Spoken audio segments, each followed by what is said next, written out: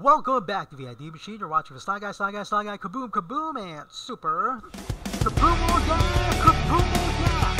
Here we go, here we go. Mr. Viceman, and the Elite are flying once again because Mr. Brooks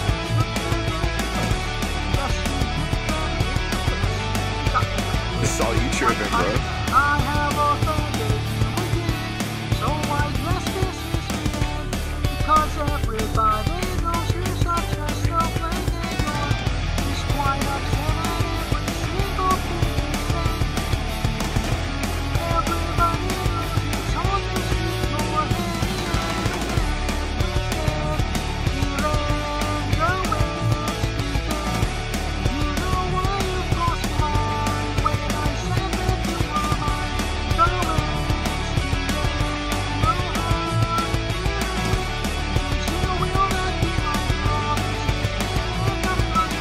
Welcome back, guys, to another episode of the ID Machine with the Sly Guy. Okay, so we're now addressing the issue. This is old news. CM Punk, after the AEW scrum, he gets into a fight with the Elite, Young Bucks, Kenny Omega. Backstage, Ace Steel even bites Omega. So it was a fight and all of them get suspended. And now there's rumors that Punk will probably never wrestle in an AEW ring ever again. Okay. So, okay. We're buying out your contract for $9 million. And, you basically have all the money, all the time in the world. Okay. You're hurt. You're tired of wrestling. What's next to do? What next, you want to do? Problem is, well, probably open your own wrestling federation. Open your own wrestling promotion. The problem is, Punk's name is kinda tainted in the US, so it'll be difficult for Punk to open his own fed and get other wrestlers to work for him because a lot of them, okay, are pretty upset with him, especially the indie guys. Now let's look at this scenario. What if, just what if, Mr. Punk decided to open his own wrestling federation in the Philippines?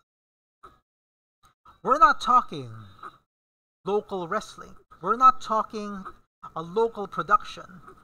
We're talking about big-time Araneta Coliseum, big-time MOA. We're talking about huge events in huge venues, in malls, like Fisher Mall, Mega Mall, Robinsons.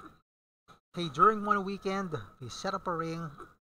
CM Punk is the promoter. He comes out, he's the GM. Hey, he comes out, he says, "Hi, everyone, welcome to Global Pro Wrestling with CM Punk." And you have your general manager and you have a bunch of other wrestlers come out and wrestle matches. Not just wrestlers, but martial artists as well. Because the promotion will not only have wrestling, it'll have martial arts.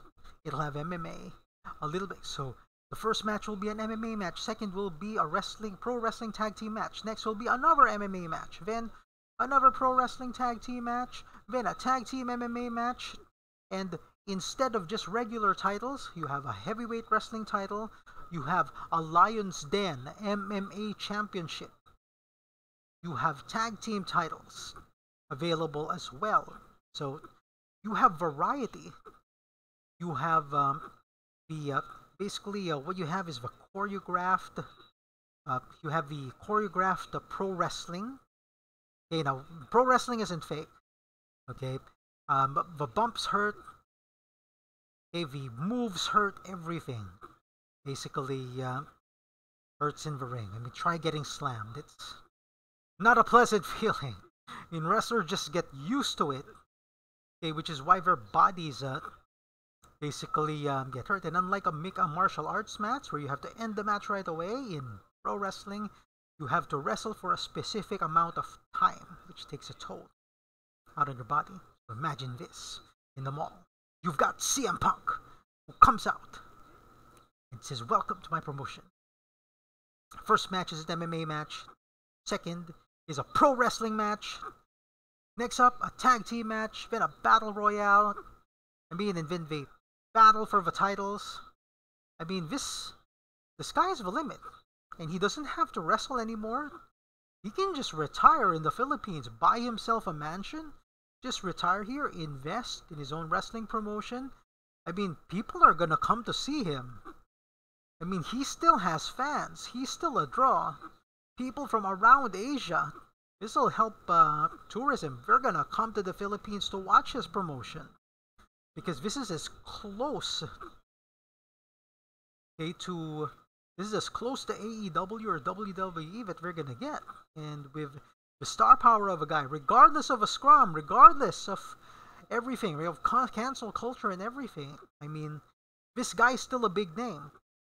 I mean, who knows, eventually they might bring him back to AEW, WWE, might get him back, but I think with the extent of his injuries, it's best for him to just become a promoter.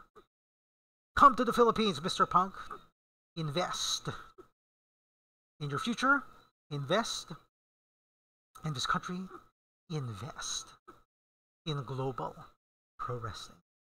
And once again, this is via D Machine with the Sly Guy. We're signing off right now.